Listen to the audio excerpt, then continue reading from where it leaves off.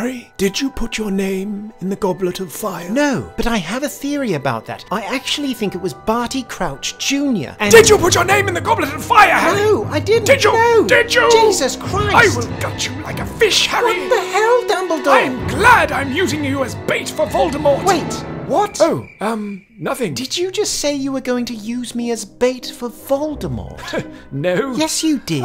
Why don't you try some of these Bertie Bott's every flavour beans? Oh, piss off, Gandalf.